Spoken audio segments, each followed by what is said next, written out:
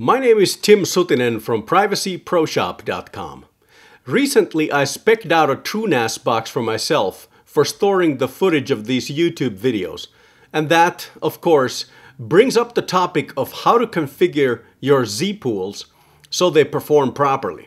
I figured a quick tutorial on our experiences with real-life ZFS storage performance would probably help a lot of folks. My IT services company, Sutinen Consulting, has been building and supporting ZFS storage servers since 2010. If you have a ZFS project you need help with, our contact info is in the description. A lot of people buy or build a TrueNAS server with 6 or 8 7200 RPM hard drives, put the disks in a RAID 5 or RAID Z1 configuration. Then they wonder why the server is really slow when they run a virtual machine or two off of it.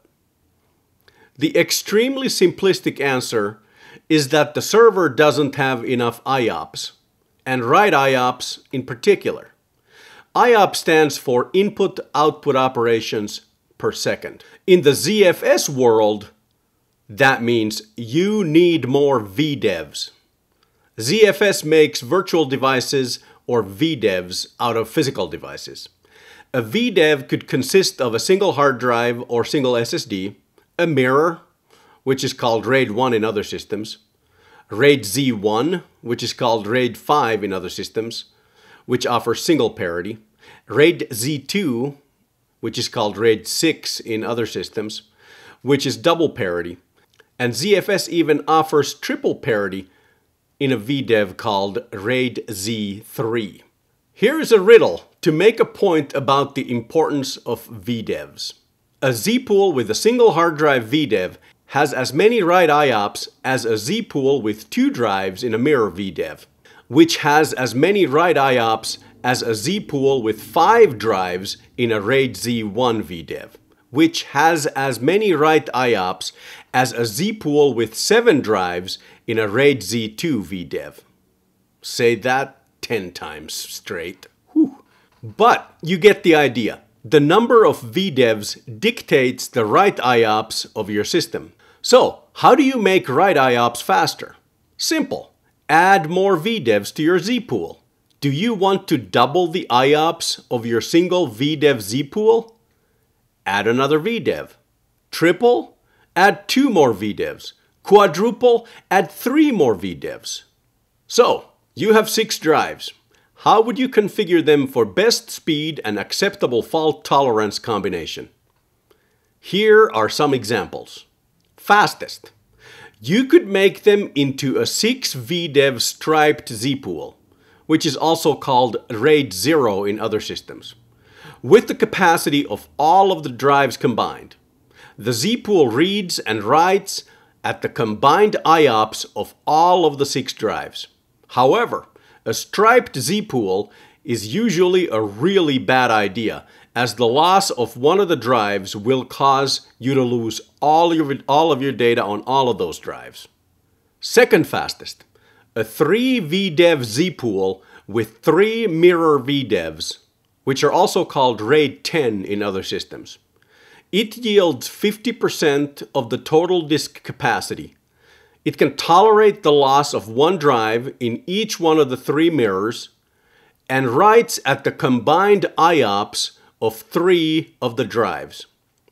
Third fastest, a 2 vdev Zpool with 2 3-disk RAID Z1 vdevs, which is also called RAID 50 in other systems.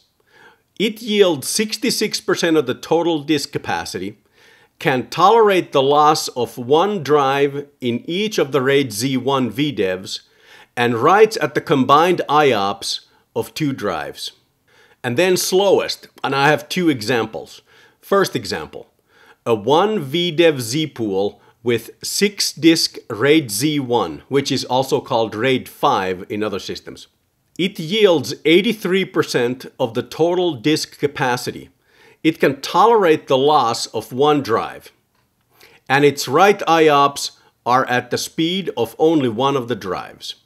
And the second example of the slowest ones would be a 1 vdev Zpool with a 6-disk RAID Z2, which is also called RAID 6 in other systems. It yields 66% of the total disk capacity. It can tolerate the loss of any 2 drives, and its write IOPS are at the speed of one of the drives. So, what do we learn from this?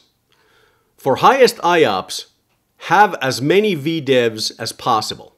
Those 6 drives could be split to 6 striped vdevs, 3 mirror vdevs, 2 RAID Z1 vdevs, or 1 RAID Z1 or 1 RAID Z2 vdev. Realistically, the highest IOPS option in most cases are the 3 mirror vdevs in the pool. Mirrors are also the safest option for hard drives larger than 2 terabytes, but more on that later. Then there is a special kind of vdev that will be helpful in some situations, and it's called a log device. Sometimes they call it an S-log, which stands for separate log device. If you have a lot of synchronous writes, then a separate low latency log device will speed things up dramatically.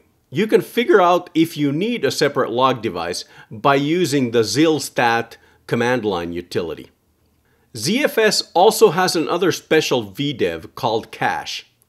That is used for read caching, and in most cases should only be used after you can't add any more RAM in your system. That covers the vdevs relating to the IOPS part. Next, I'll cover some best practices relating to ZFS systems that we have learned over the years of building them. Do you use VPNs for added privacy? Did you know that a VPN simply trades your ISP knowing your browsing habits to the faceless VPN company knowing what you do on the internet? Wouldn't it be nice to have a zero-trust VPN provider? A VPN provider that has no idea who you are or what your true IP address is. Now you can, with onion-routed Lokinet VPN mode exit nodes. Lokinet offers IP address anonymity due to onion routing, decent browsing performance, and good video and audio streaming performance over low latency anonymous routing protocol, or LLARP. Check out Lokinet VPN mode exit nodes provided by privacyproshop.com. Give it a try for just $1. privacyproshop.com accepts Monero, Bitcoin, and other cryptocurrencies for truly anonymous payment. You can pay with credit cards too. And then to the best practices.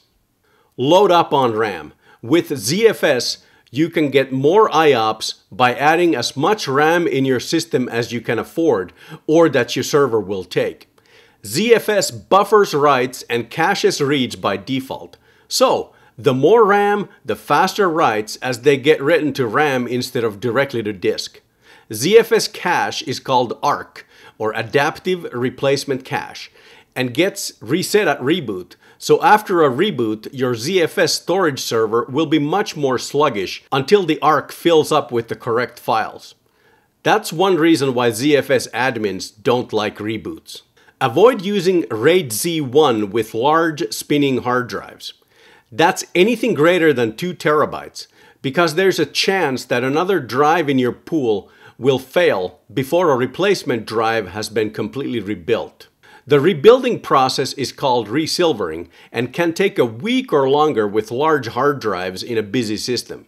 And to make matters worse, while the resilvering is happening, it introduces a heavy load on the remaining drives, which can make them fail. RAID Z2 and RAID Z3 mitigate this problem by having 2 and 3 parity drives. However, parity computations are even more complex, so resilvering RAID Z2 and RAID Z3 takes even longer.